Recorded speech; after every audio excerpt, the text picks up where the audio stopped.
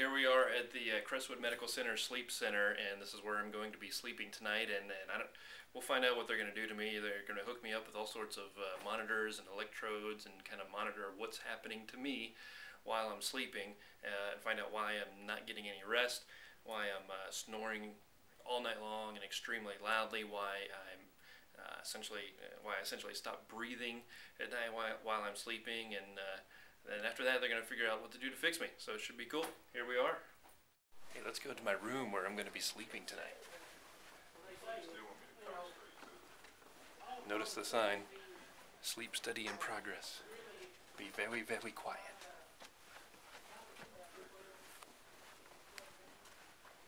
I don't know if anybody's asleep yet, but they got little rooms kind of set up like hotel rooms. I know there's some other people here tonight, but I don't know if they're sleeping yet or not.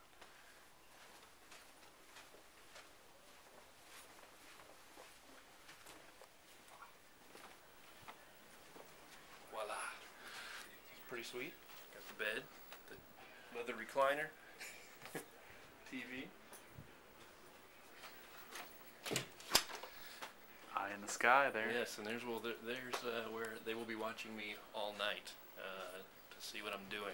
It's one of those infrared cameras, so the lights are all completely out in here. Meanwhile, they can watch me and see what I'm doing. And over there is the contraption, apparently, that I'm going to be hooked up to and be monitored with. Alright, we're here. We're, I guess, the control room where they kind of monitor everybody who's asleep, and I guess in a little while they'll get me all hooked up to all the wires, and they're going to monitor my vitals and oxygen level and all this kind of stuff.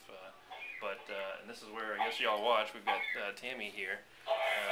So what basically are y'all kind of watching for and doing here all night while we're all sleeping?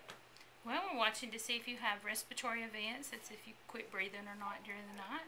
We keep an eye on your heart to make sure everything's good there. Don't want nothing happening there.